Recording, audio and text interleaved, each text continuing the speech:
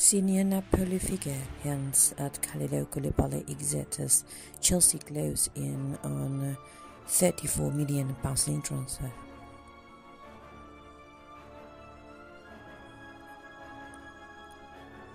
Will Kalidou Koulibaly become Chelsea's second or third summer signing of this transfer window under Todd Boehly? This seems like the only question now standing in the way regarding Boehly's move to Chelsea. Football.london understands that an agreement is close between Chelsea and Napoli in relation to a £34 million deal that will see the Senegalese international sign a lucrative long-term contract in West London.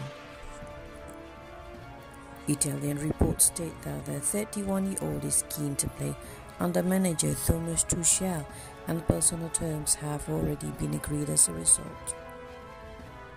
Therefore, it seems as though it's now full steam ahead for the player in question, who has confirmed already that his £34 million switch to join up with international teammate Edouard Mendy on the club stage is on the right track. Additionally, football.london understands that the Blues are in advanced talks for City defender Nathan Ake, with the fee and personal terms being discussed. City want over £50 million and a replacement lined up before giving the green light for a deal. Paris Saint-Germain's Presnel Kimpembe is being mentioned as the third player that Tuchel reportedly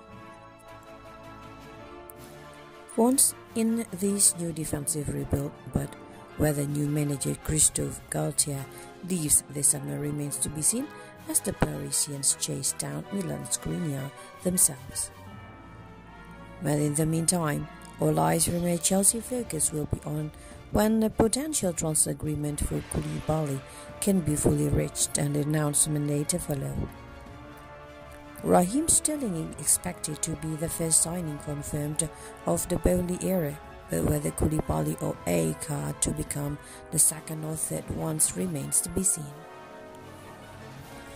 A senior Napoli figure, though, has hinted that their 26 could be the second Chelsea summer signing, with his telling Instagram post via Napoli report amid all the Blues noise.